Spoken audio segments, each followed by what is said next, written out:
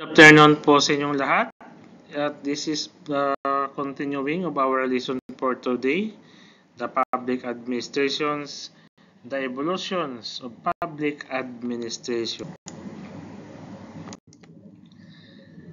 The term public administration stands for two implications. Firstly, it refers to the activity of administrating the affairs of the government like enforcement of the law and order. Secondly, it refers to a branch of a study like political science and sociology, etc. Public administrations as a discipline is not a very old one.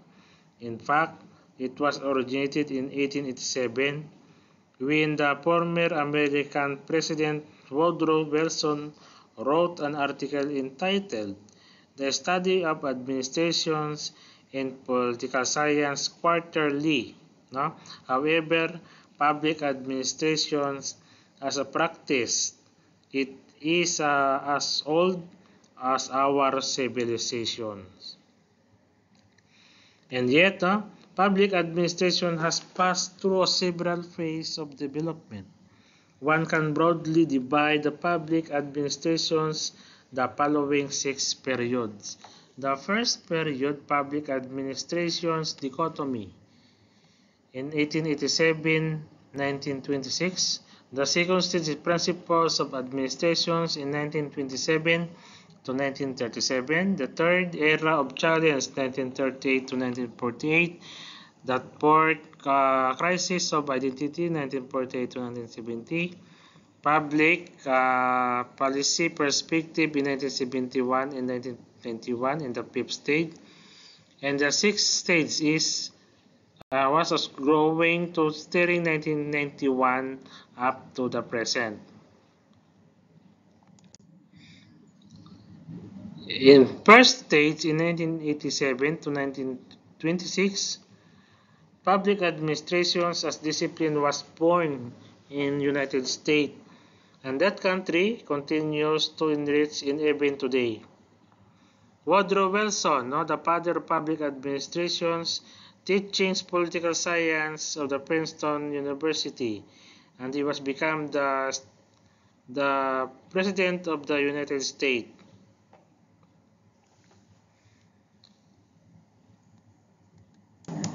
In 1900, when Frank Goldno published his Politics and Administration, in it, Goldno developed the Wilsonian theme further with a greater courage and conviction.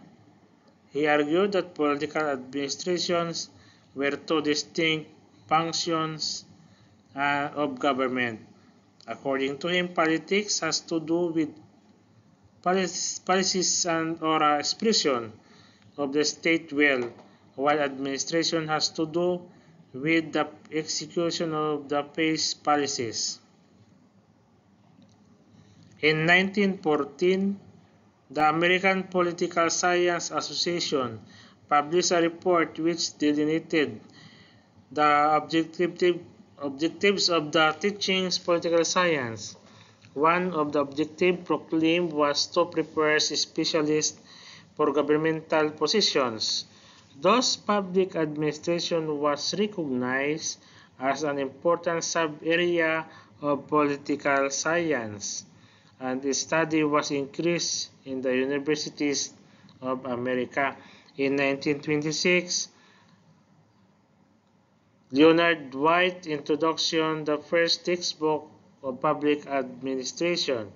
This book faithfully reflects the dominant theme of the contemporary period. Its premises are the politics and administrations are to be kept separate, and efficiency and economy are the watchword of the public administrations. In the second stage, 1927 to 1937, these periods open with the publications of W.F. Willoughby, Principles of Public Administrations in 1927, This title, the book, is a very subjective and it indicates very correctively the new thrust of the discipline. This period saw the publications of the number of works, the more important among them being Mary Parker Polley, Creative Experience, Henry Payol, Industrial and General Management, Money, and really Principles of Organizations. No? In short, the year 1927 to 1937, this is the golden years of the principles in the history of public administrations. This is also a period when public administrations commanded a high degree of respectability of its products with a great demand both in government and business.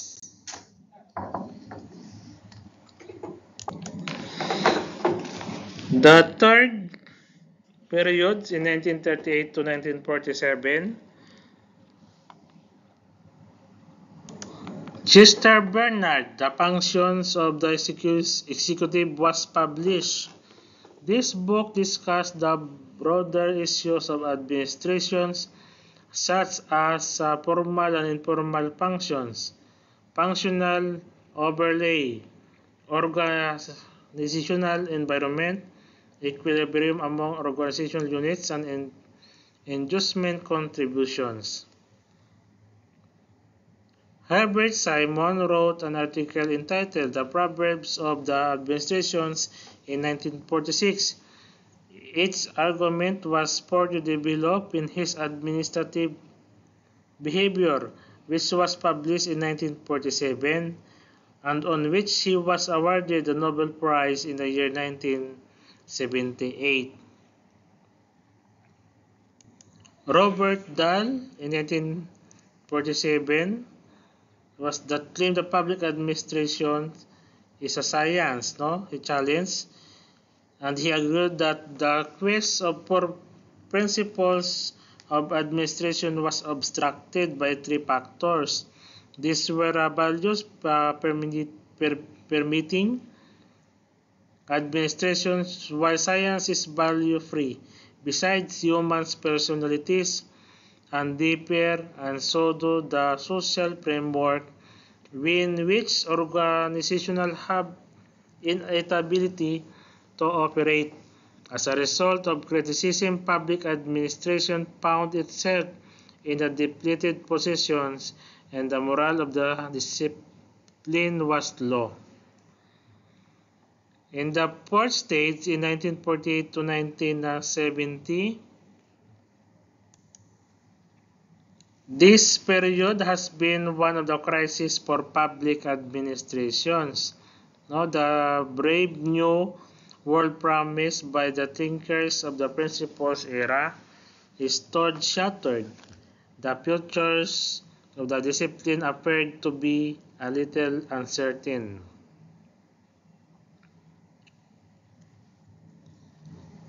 Public administration was facing a crisis of identity. Many public administrations responded in this crisis of identity by returning to the fold of the mother science, namely political science. But they discovered that they were not very much welcome to the home of their youth. Many political scientists began to argue that the true objectives of the teachings in the field was intellectualized understanding of the executive. This was also talk of the continued dominion of political science over public administrations. The process of the emphasis of public administrations in the larger discipline of political science got, if anything, accelerated in 1960s. In short, the period witnessed the spectacle of political science not only not letting public administration separate itself from it, but also not fostering and encouraging its growth and development within its own field.